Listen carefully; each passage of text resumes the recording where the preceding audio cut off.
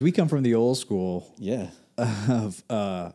of church stage designs. We did stage designs. We did stage designs, physical designs, but out of like wood and stuff. Yeah. Built them. Yeah, we remember there was that website. I forget what it is. We should find It's something it. like churchstagedesigns.com or something. Yeah, I mean, it is something like that. and just had ideas and This is when you couldn't afford an LED wall. Yeah. People were starting to talk about it, but there's no way you couldn't do it. yeah, this is like 12 years ago. Maybe you had projectors, 12, 13 years ago. but you, like you said, you have all the issues with projectors.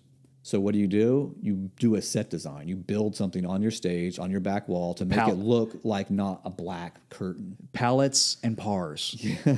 I mean, those pallets, that was like Pallet wood, anything from Home Depot, like bubble wrap. yeah, whatever. Lights, stringing, fabric stuff. We did so much stuff with that.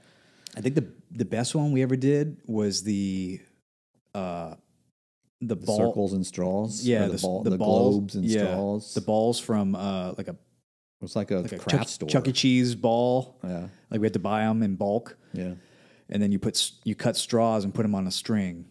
That took for freaking ever, dude. But it looked awesome. But that's what it was. That's where we came from. That's where we came from a long time ago. Now you have a graphic designer. Yeah. So you have an LED wall behind you, and you have a graphic designer do something cool, and they put pallet wood on it. Yeah, you still want the look. I haven't seen that yet. Yeah. We should just do that. Go back to the pallet look, but via LED. Go wall. to that